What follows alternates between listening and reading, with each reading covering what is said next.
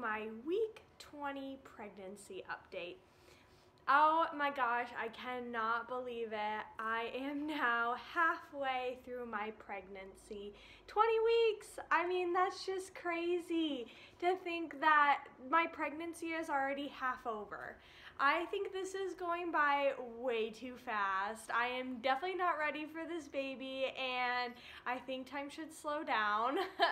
I am really excited to be 20 weeks, but again, like, I'm still freaking out because half of my pregnancy is over and I only have half to go. I only have 20 more weeks, possibly less, possibly more, depending on this baby. So I'm just a little bit freaking out. But yes, 20 weeks. So this week, baby is the length of a banana or the size of a mango. And I eat bananas. I think I eat at least one once a day.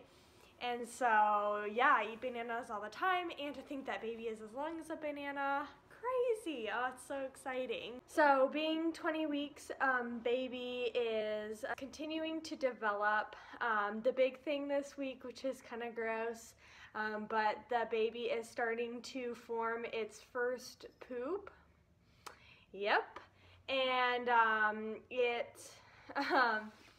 it's called like meconium poop or something like that. It's like the first poop that it passes. And so it's starting to form that, and it's starting to like swallow and like starting to use its throat and things like that. So it keeps growing, it keeps getting bigger. I think it's at 10 ounces now, is what it should be at. So growing and growing, bigger and bigger. So symptoms for this week. I'm still feeling really great. Second trimester rocks. I never want to leave it. I don't have any headaches. I don't have any heartburn. I have had to take Tums maybe like once a week, but that's about it. So heartburn's doing great. Maybe that means baby doesn't have much hair. I am not swelling too bad. Everything is still fine. I would say that the big symptom this week is my back. I've noticed that my back hurts a lot more now. When I'm sitting on the couch, I have to have a pillow prop behind my back, because if I just sit regularly, my back will start to ache. And at work, I used to be fine too, but at my work, I usually sit a lot. It's a desk job. And so I've started to notice that at the end of the day, my back will really hurt. Thankfully, I have an awesome husband who will give me massages whenever I ask him for them. So that's been really nice. But yeah, the biggest thing is my back. Acne isn't too bad at all this week. I'm still super thirsty. I find myself wanting to drink all the time. I'm always needing another drink. I'm also always hungry now. I am always hungry, and it's like, it's funny because I'm always hungry, and so then I'll go eat and I'll take like just a couple bites of anything, and then I'll get full immediately. So it's really frustrating because I'm always hungry, but then I get really full. But it's great to always be hungry, because then that means I can gain weight.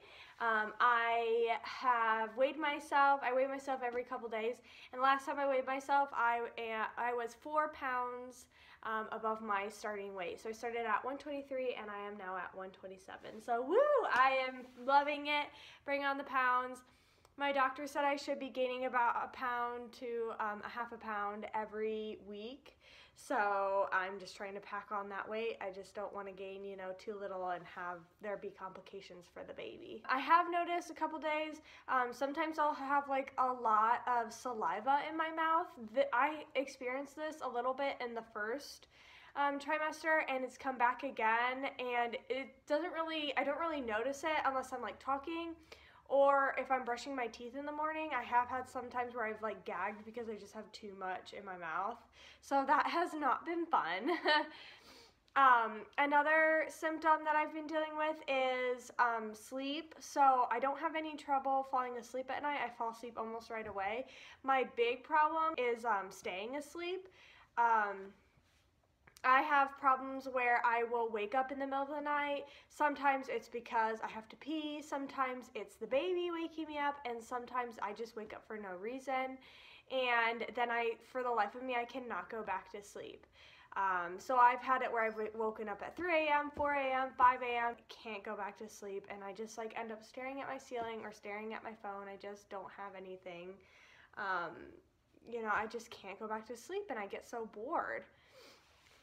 This morning, Baby was the one who woke me up. Baby was kicking me like crazy at 5 a.m. this morning, and so I have been up since 5 a.m. because I could not go back to sleep. I was like, baby, are you serious?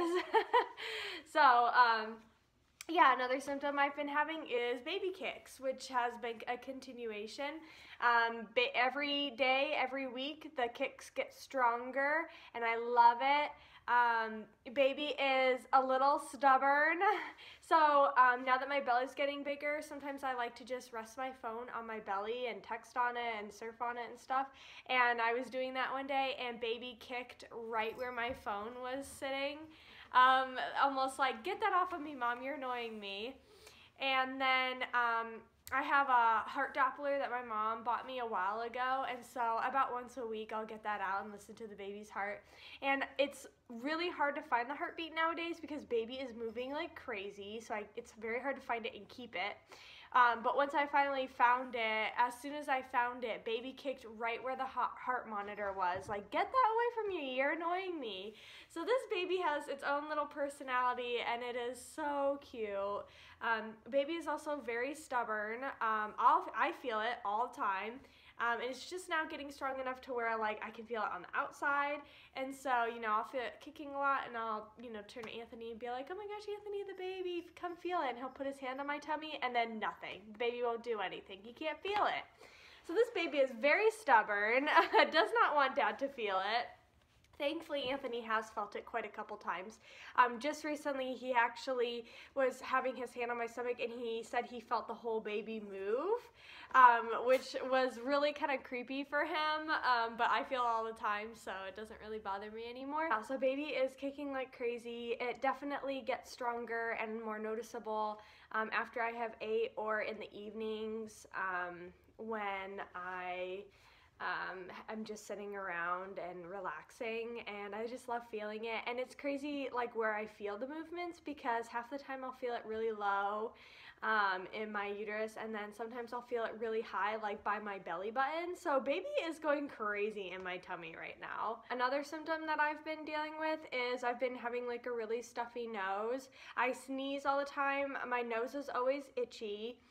And I feel like I have like a cold constantly, like I constantly have to like blow my nose, and so that's been really annoying to have to deal with. Not only am I hungry all the time, but I have been noticing that I've had to pee a lot more often. I would say I have to go like, well, depending on how much I'm drinking, like once every other hour. I just have to pee all the time. So it's like either I'm hungry or I have to pee. So that's been really annoying. Thankfully, my energy has been up, and so I really haven't been all that tired. I've been able to stay up until really late at night. I haven't had to go to bed at like 10:30 like I used to in the first trimester, so I hope that's here to stay. I don't want to get tired again. Anthony and I have been doing some work around the house, and so it's been really nice to have my energy up so that I can help him, you know, full out with everything that he needs. The big thing this week was I had my next doctor's appointment, and it was the anatomy scan. I had to make the appointment in the middle of the day. It was the latest that they could get me in was like 1:30 in the afternoon, which was really kind of annoying, mostly because Anthony, there was no way he was going to be able to get off of work for that, which was okay because, again, we had that 3D, 4D scan, and so he's able to see it then. But when my mom heard that Anthony wasn't able to come, she was like, you can't go to that on your own. So she drove all the way from where I grew up to Columbus to go with me to the ultrasound, and so that was really fun. We actually went and bought some maternity clothes. Yes, I finally bought maternity clothes, and I was finally starting to wear maternity clothes. In fact, I am wearing some maternity jeans right now. I'll show you later when I'll show you my bump. But they're very comfy. I like them a lot. But anyway, we went shopping, and then we went to to my doctor's appointment. So I had to go to a different doctor's office. It was still like the same one, but it's just a different location. because they had the fancy ultrasounds there. So we went, and this doctor's office was really nice because they had a ton of free formula samples all over the office. So of course my mom and I were like taking advantage of it, and we like got a bag and stuffed it full of tons of free formula. I don't even know if it's gonna last that long until the baby's born, but hey, free is free. So we were doing all of that, and then they called me back and they went and did the ultrasound right away. And so they brought us into the room and had a really big screen TV so that my mom and I could watch what the ultrasound tech was doing. And they had me lay on a bed, and I wasn't sure for this appointment if I needed to have a full bladder or an empty bladder. They never told me, but I read a lot of places that you're supposed to have it. It's like easier for the baby. Turns out I didn't need to have a full bladder, but I did anyway. And so we were able to see baby. The ultrasound tech took measurements of baby, the spine, the head, you know, the length of baby from crown to rump, the bones, the heart. We had to see if it had 4 chambers, the kidneys, the stomach. I mean, she was going through everything, and it was just fun just to see baby moving around in my tummy. You know, just it is so fun to see baby again, especially because that might be the last time I see baby on an ultrasound. I don't know if I'm going to get another one before I deliver. So that was so fun to see. I actually have pictures. Let me show you. So I have pictures that they gave me of baby. Some of them are a little hard to see, but my favorite picture I'll show you guys. They got a really great profile of baby. So let me show you right here. Like, look how cute that is. Obviously, I don't know if you guys can't see, but the head, and then, you know, the eyes and the nose and the chin, and that's the heart right there, and then I believe that's a leg right there. So they got a great, like, side, you know, profile of the baby. I look at this picture all the time.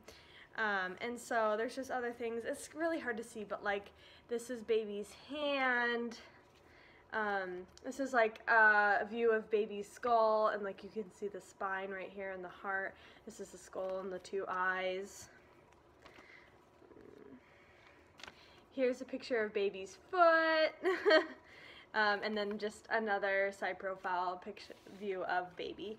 So it was great that they were able to give me some more pictures. Of course, those pictures weren't as great as the 4D pictures that I already have, but it was great.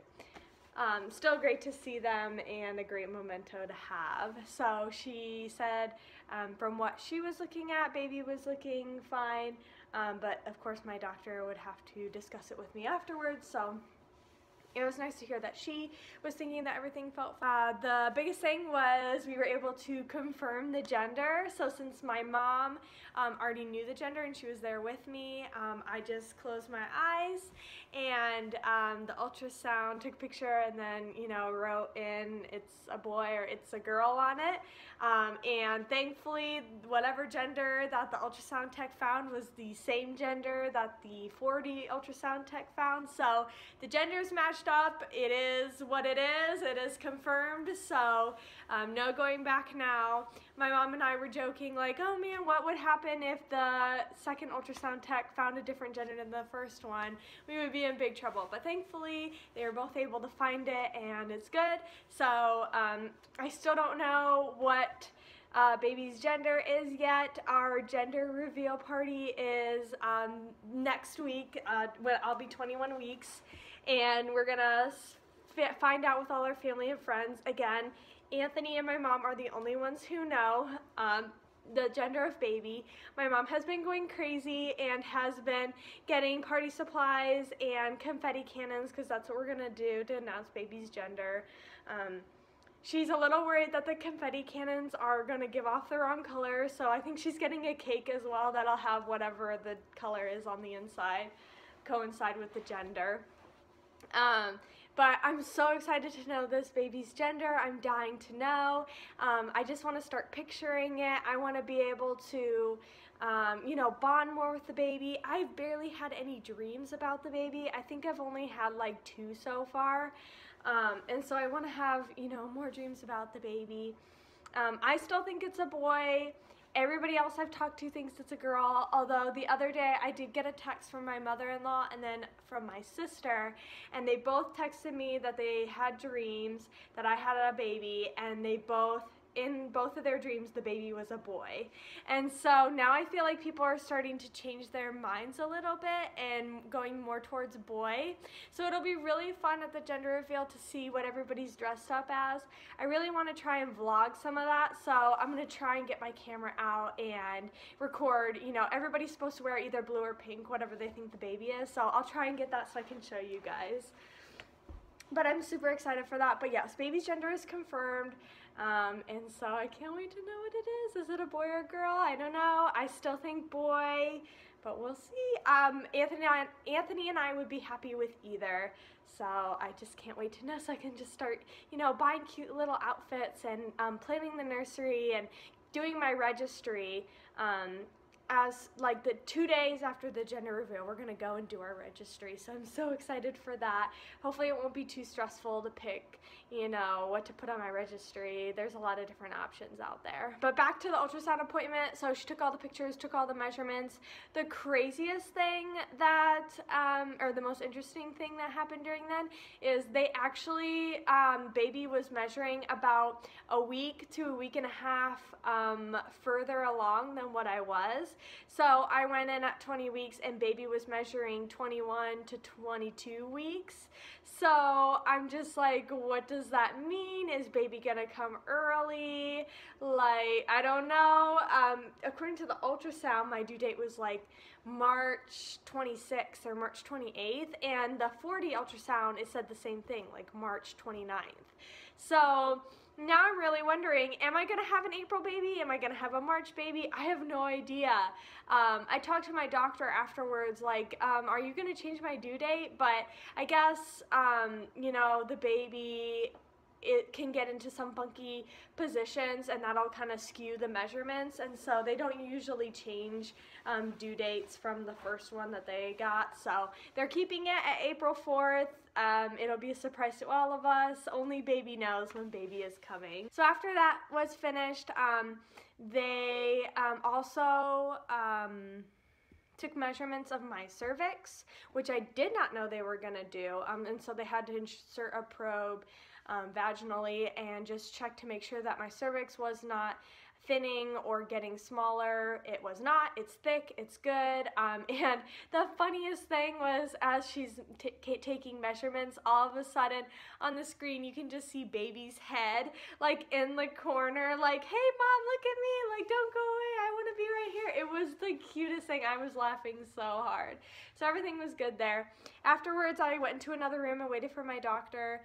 And she came in and she actually told me that there is absolutely nothing showing up that is wrong with baby. She told me that usually there's one or two things that, you know, maybe even is cause for concern just to like get on your radar. But she said, looking at my scans and my picture, there is absolutely nothing wrong that she sees and nothing that I should be concerned with. I mean, how crazy is that? I was floored. I felt like a weight was lifted off my shoulders. I just felt so much better knowing that baby is 100% healthy.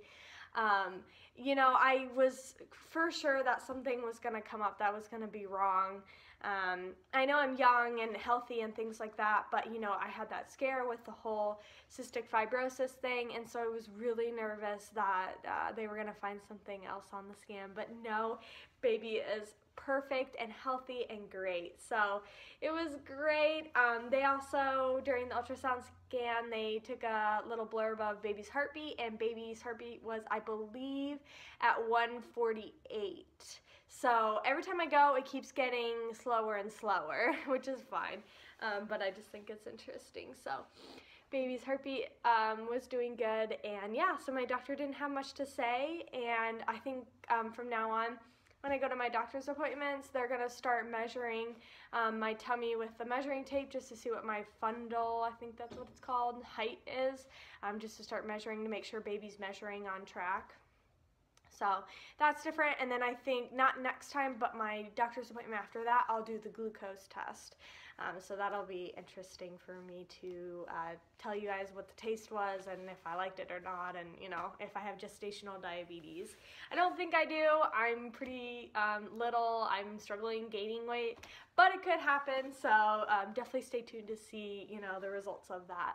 Again, the doctor's appointment went great. It went better than expected. It was a long doctor's appointment, longer than my first one even, but totally worth it to just sit there and watch baby on the scan for about a half hour. I just loved it. So it was great and so much fun. If you can see in the back, I have put up my Christmas tree. It's not yet Thanksgiving, but it's like that the same week, so I figured it was good. It would be okay. We're going back to Northwest Ohio to see family, so we wouldn't be able to put up the tree until later anyway, so I just went ahead and did it before, so I think it looks really nice, and it's a good backdrop for me. So let me show you my 20-week bump, and then I can also show you, so I do have maternity jeans on. It's gonna be a little difficult, but yes, I do have my maternity jeans on. It has this band that covers my belly. I like it quite a bit. It's really nice. Here, I'll just put you guys right here. And so, yeah, it's really nice. It's so much stretchier. So here is with the thing on, but I'll take it off so you guys can see. I'm sorry if this is a little hard to see. I know the light's behind me, but here is my 20-week bump. So here it is from the side. Here it is from the front. And then here it is from the other side. So I definitely think that I have a bump. It's pretty big. I'm gonna see if I can